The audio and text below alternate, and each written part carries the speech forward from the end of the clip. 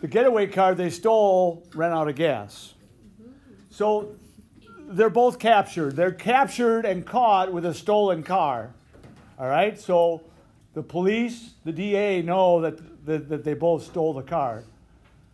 So the police put both suspects, both Bonnie and Clyde, in separate interrogation rooms to try to get proof that the two did indeed rob the bank. They caught him in the stolen car, so they got him on the car theft. So in addition to stealing the car, they're trying to get them to implicate themselves that they did rob the bank.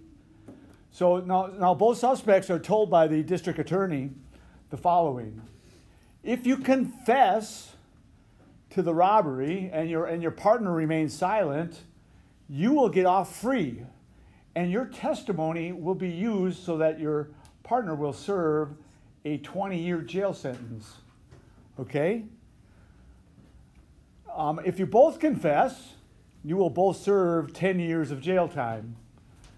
And if you both remain silent, you will be tried for stealing the car, because we know you stole it. You were in stolen property, and you will both serve 1-year sentences. Okay, so those are the things that they were told.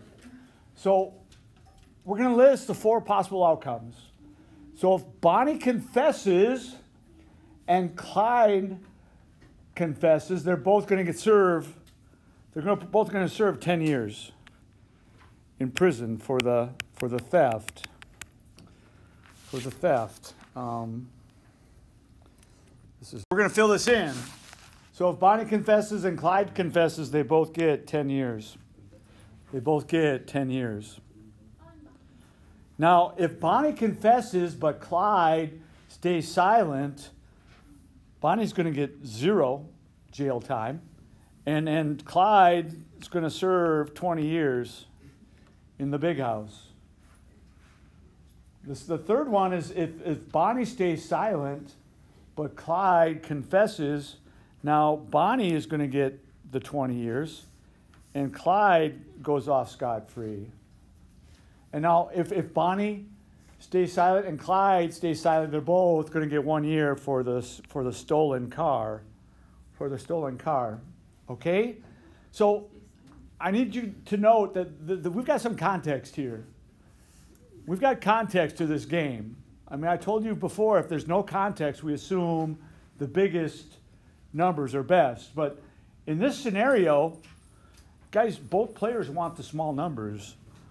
Both players want the small numbers, okay? So both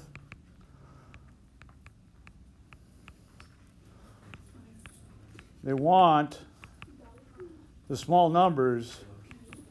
That's how you play. That's how you win this game, okay? Because the number represents how much time they're going to spend in jail. So the smaller the number, the better off they are. The better off they are. Okay? So this is we kind of flip this from what we saw before. All right? So we're going to use these numbers and we're going to fill in this payoff matrix. Now, this is just like the ones we did before. We saw those by matrix, payoff matrices, and it looked like this. It was like we had A, comma B, C, comma D, and we had these in parentheses. And then I'm just making up letters as variables. So you guys know that we've seen this before. We've seen a by matrix matrices. Now the only thing different here is that we have now this little slash diagonal. Well, know that the first numbers were player 1, were the role players. So that this corresponds to these lower triangles. Kind of looks like a bowling score sheet. The lower triangle goes to Bonnie, okay? Those are her payouts.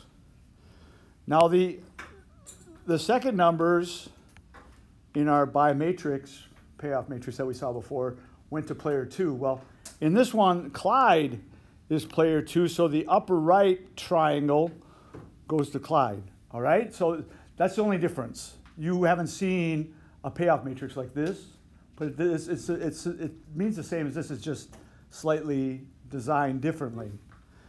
But that's how the numbers, that's how the matrices, payoff matrix corresponds. So we're going to do this. So if they both confess, they both get 10 years. They both get 10 years, okay? So they each get assigned 10 years in jail. So now if they both stay silent, those are the easy ones to see, when they both do the same thing. If they both stay silent, they're going to both get 1 year, all right? So I usually fill in those first because they're the most obvious. Now the other two, you got to match it up. If Bonnie stays silent and Clyde confesses, well, that's the second one. Bonnie stays silent, Clyde confesses. It's 20 and 0. Bonnie's going to get the hard time. Clyde gets off scot-free. And then if Bonnie confesses and Clyde stays silent, let match it up. So Bonnie gets 0 and Clyde gets 20. Okay, so that's the payoff matrix. That's the payout. All right?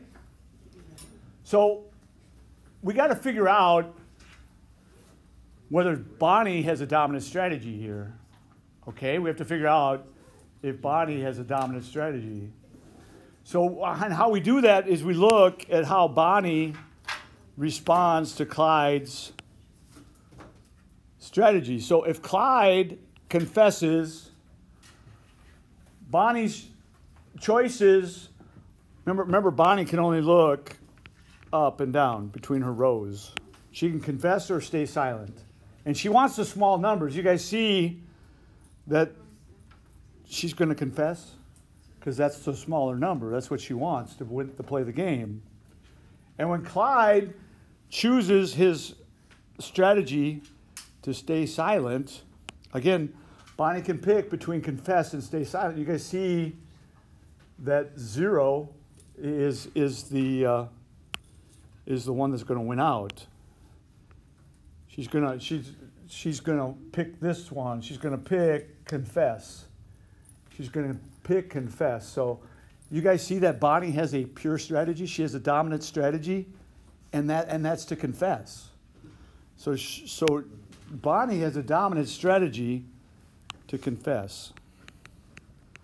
Because both smaller payouts are in that first row for here.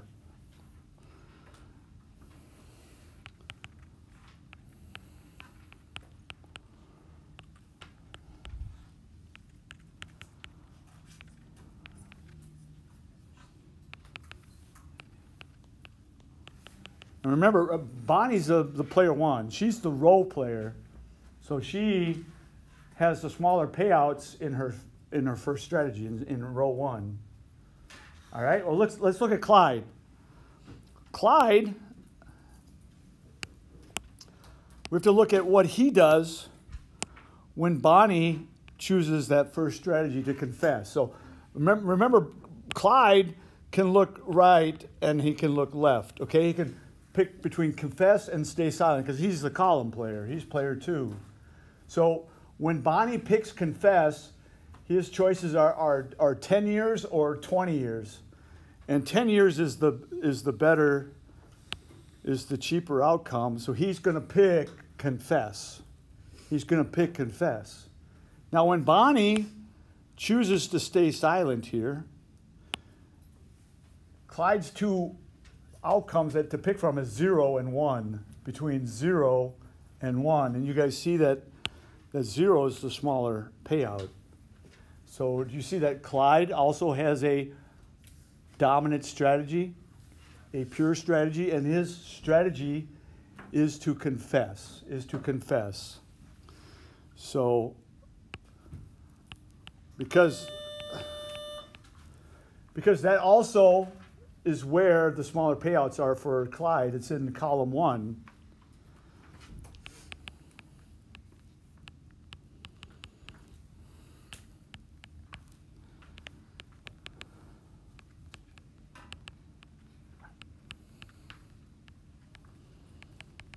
right? So they have a tendency here to confess. Now, when we talk about Nash equilibrium, I want to make a note here. Make this a little bigger so you can see it. And when we talk about a Nash equilibrium, it was the box that had the best payout for both parties. It was the box that neither player could change their strategy and get a better payoff. So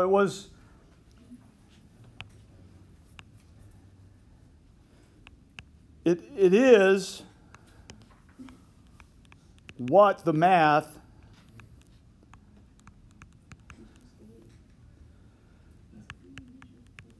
tells us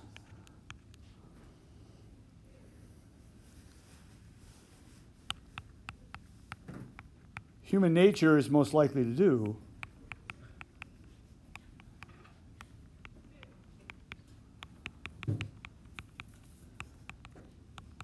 All right? It tells us, it's what the math tells us human nature is most likely to do. So we can kind of predict what that really is. All right? So, remember, these are prison sentences, so the best outcome is the smaller number. And in most of the time we've looked at these games, it's always been the higher number for the better outcomes. So, it looks like both Clyde and Bonnie have a dominant strategy, and it looks like they're both going to confess to the robbery. But is this really the best outcome for them? Is this the best outcome for them? What do you guys think? Well, let's evaluate whether this is truly a Nash equilibrium. Okay, well, you guys see where I circled both numbers in the box 1? That's where my Nash equilibrium is. It's in box 1. So I highlighted those 10s. Well, now remember when we looked at a Nash equilibrium, we look at each player. Can that player change their decision, their strategy, and get a smaller payout? So Bonnie has got the payout 10. If she switches her strategy to stay silent, you guys, that's a bigger number, and it's the small numbers that win this game. There's no pressure on her to stay silent. So she is not motivated to change her strategy. She's not going to stay silent. She's going to still confess. Now let's look at Clyde. Clyde's payout here is 10. And again, he can look left and he can look right. If he looks right and decides to stay silent, he also is facing that 20-year sentence. So human nature, he doesn't want to go, he doesn't want the big number. He wants the small numbers. So guys, this is truly a Nash equilibrium. Neither one is motivated to change their decision, their strategy, because there's a worse jail time if they do. Questions on that? What I just showed you is pretty much the overview that we talked about when we introduced Nash equilibrium. So yes, it was. It was like neither player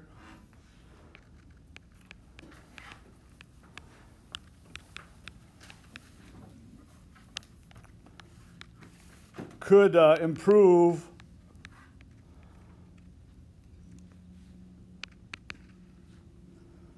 the box 1 scenario. Is you guys okay if I use that? Scenario. Neither player would be motivated to change it. It's not there. It's not there. So in real life, we can sometimes manage to get beyond dominant strategy to best strategy results. And when we're looking at best strategy results, we're talking about a Nash equilibrium.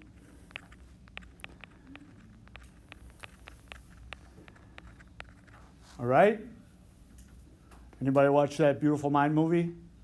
No, not yet.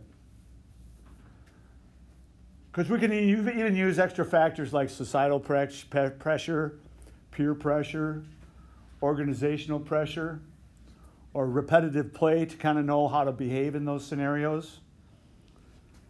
But when we do this so often with influences around us, we realize the mutual advantages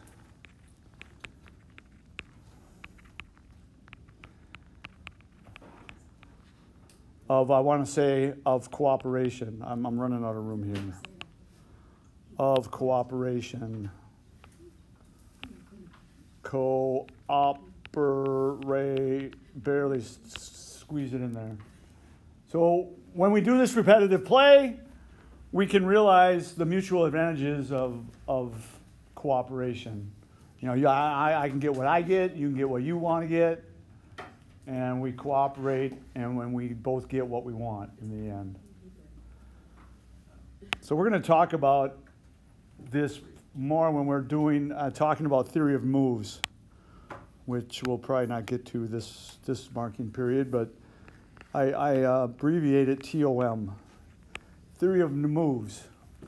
And theory of moves, we're kind of moving around the matrix. We can move around left and right, up and down, and each player, we look at their motivation to change their strategy in theory of moves. So sometimes finding that outcomes, it can be hard. What's that last word in blue? This is the acronym for this little animal, theory of moves, TOM. And we're gonna be looking at that in section 15.5. All right, in your workbook. It's in your workbook. So we're going to look at an example of two football players, Shane Falco and Joe Kingman. The two of them are considering using steroids to enhance their performance. If both players choose to use steroids, we have kind of 4 scenarios here that we got to track, and we have to rank too.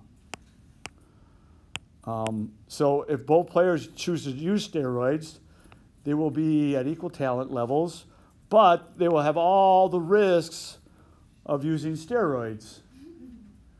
Okay, that's the first scenario. The second scenario is if neither player chooses to use steroids, they will be at lower talent level than with the steroids, but will still be equal in ability and will have none of the steroid risks. Okay, and then the next one is if one player uses steroids, but the other player doesn't, the player with the steroids will have a higher talent level than the other. Okay, so this is kind of counts as 2 because then you're going to switch it. We're going to switch it. Okay, so we're going to rank these players' options from best to worst, and we're going to do this in a kind of ordinal scale ranking. Okay, so 1 through 4. You guys have heard this word before, I'm sure. It's called ordinal scale. Ordinal scale ranking.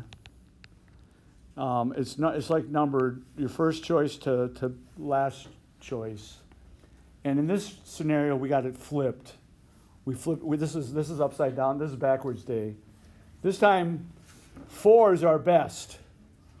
4 is our best ranking in our scenario. And we're going to list the 4 possible outcomes here, and we're going to rank number 4 is the best. Well, what's the best? Well, the best outcome that we want, because with societal pressure, peer pressure, league pressure in the football league, is for Shane and Joe not to use.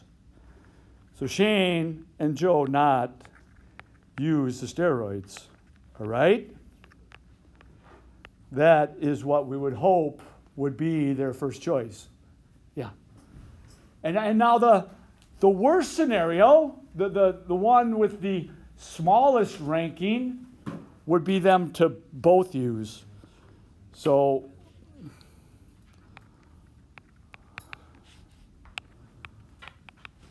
that would be the worst scenario.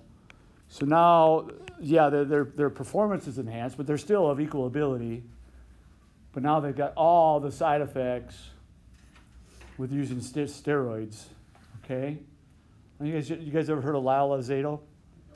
He died of cancer because of steroid use. He was an incredible freak on the football field.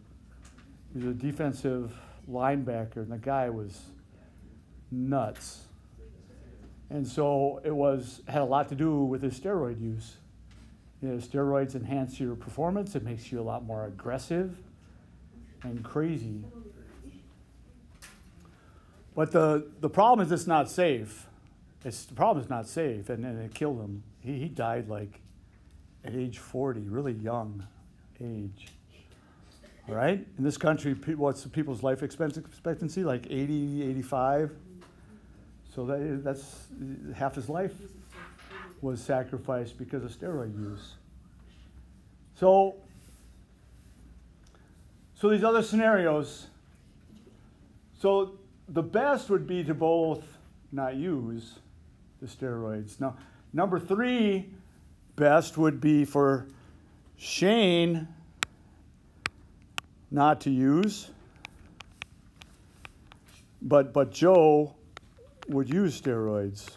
Okay, Joe would use steroids. I mean, the scenario is, Joe's going to be a little more aggressive and talent-wise better, but Shane doesn't want that medical risk.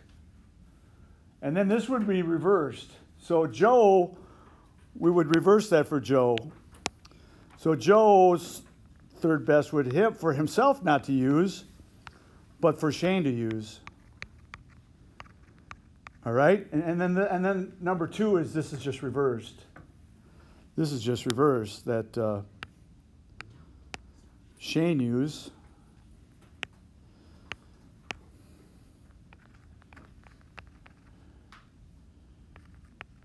And Joe, oh, I'm sorry, I should do that the other way. I'll just say use. Use and Joe not use. All right? That's how I should do it. And in this one, it would be use and Shane use, or Shane not use. All right. So these are the payouts. So I created a scenario, and I assigned an ordinal scale rank to them. So 1 through 4, where 4 is the best outcome we have. So now we can fill in these payouts into this payoff matrix. This is a real-world scenario that we put these payoff numbers next to. So now, I guess I didn't add this. I should. Remember, there's league pressure to not use steroids. There's societal pressure to not use steroids.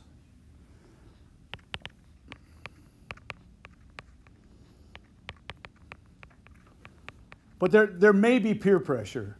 There may be peer pressure to use steroids because people think their performance is enhanced. So this is all over the board in sports. And you really don't know what kind of organization you're in until you're in it, because there's a lot of these rules will get you in trouble. So people aren't if it's a league that's open and has random drug testing, then they're going to be probably there's not going to be much incentive for them to use steroids, because you can lose your job.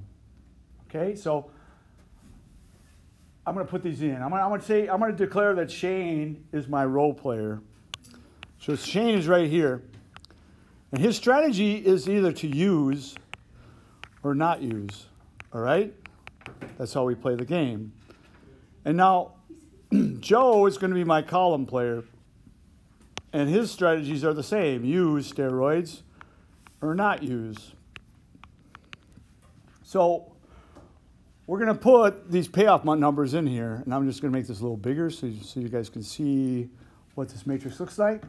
So the easy one is the duplicate. So the best case scenario is when they both don't use. So I can put those down here. So that's 4, 4. All right? That's the best scenario. And then the worst scenario is the last one here, and that's the 1, 1. All right? So they both use, the payoff is less. In this one, they want the big numbers. They want the large numbers in this context. And then the other ones that you just got to match them up. When Shane doesn't use, but Joe uses, so look at not use, Joe uses, well, that's number 3 for Shane. And for Joe, for him to use and Shane not use it, that's number 2 for him, okay? That's number 2 for him. And in this box, it's just the reverse, okay? It's 2 for Shane to use, and it's 3 for Joe to not use, okay? So there's our payoff matrix. There is our payoff matrix. So, so the big numbers are best in this scenario. The big numbers are best.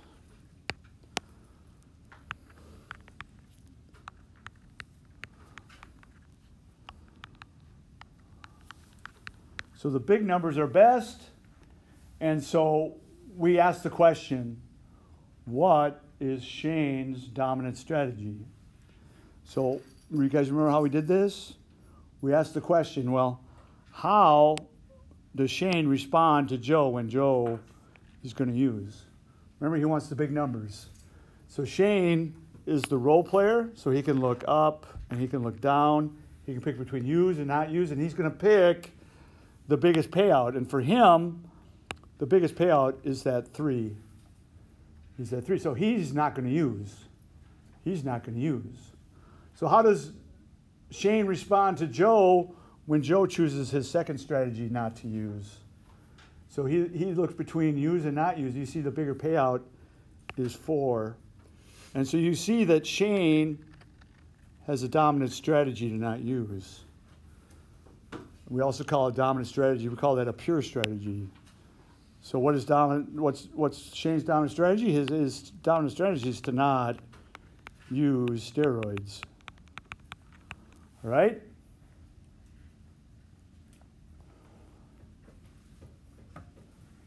So that's where the best payout is for him. So let me circle that. I'm going to circle those bigger payouts for him in a little better color. So we see it. So we see that Shane has a pure strategy. He has a dominant strategy, and that's not to use steroids. So now we look at Joe. How does Joe respond to Shane when Shane decides that he is going to use steroids? Well, what's the bigger payoff for Joe? Remember, Joe can look left and he can look right. He's the column player. He can't look up and down. So when he uses, his choices are 1 or 3. And 1 is the better, or 3 is the better payout for him. And so he's going to choose not to use. Now when Shane decides not to use steroids, this is his second strategy. Joe, again, his choices are between 2 and 4. And 4 is the bigger payout. So you guys see that Joe also has a dominant strategy. And Joe's dominant strategy is also not to use steroids. All right?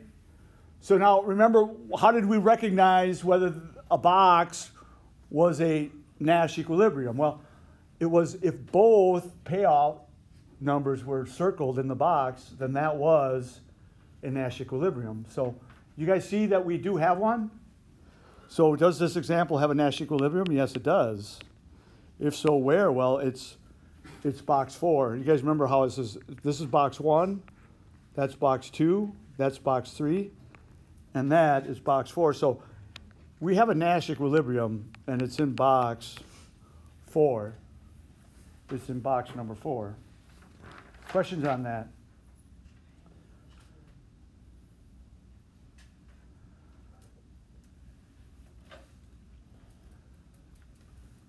I think that's where I'm going to stop. That's going to stop. That's 30 minutes. 30 minutes of notes. I'll start here tomorrow. Oh, your question?